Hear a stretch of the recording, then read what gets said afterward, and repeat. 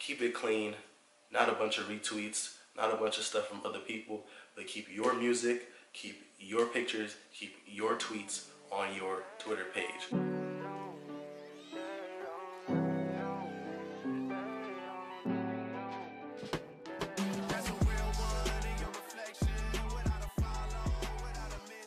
Originally I had my bed facing this way. So I think what I'm gonna do is I'm gonna move this desk to that side, straighten that chair, fix this painting. Alright, so today I'm here to talk about Twitter, right? Your Twitter page is extremely important. My name is Rahiem. On this channel, I'll be teaching you how to build your brand and how to set up your presence on social media. One of the things that I do, I try to keep my tweet count as low as possible. I want people to be able to come to my profile and see the main chunks of my life. What am I talking about and stuff like that. When I do retweet stuff, I end up unretweeting it. At some point, your retweet that you just did is lost to the rest of your audience because the timeline keeps going.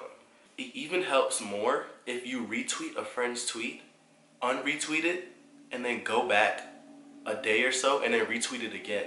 Because after a while, that retweet gets no engagement whatsoever, but if I go back to their page and retweet it again, it gets even more engagement. So if I tweet something and it gets no engagement at all, after like the first hour, 2 hours, I delete the tweet. I want when you come to my page, you see my community. If you're one of those people that like to check people's likes, check people's retweets and stuff like that, you can go ahead and see my community. These are the people that engage with me. You can go ahead and check them out.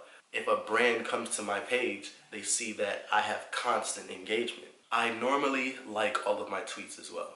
I like my own tweets all the time because there are also people on Twitter that scroll through people's likes. Like, they'll go to your page and they'll go to your likes section and see what you like on Twitter. And they'll find out more about you through that. So when those people come across my page to check out what I like, they'll see more of my tweets.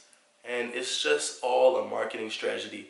I definitely implore you guys to adopt that strategy to your Twitter page. Keep it clean, not a bunch of retweets, not a bunch of stuff from other people, but keep your music, keep your pictures, keep your tweets on your Twitter page. If you made it to the end of the video, my name is Rahiem. On this channel, I'll be teaching you how to build your brand. Attention is the new commodity. If you enjoyed this video, please go ahead and hit that subscribe button and tap the notification bell to get notifications every time I post a new video.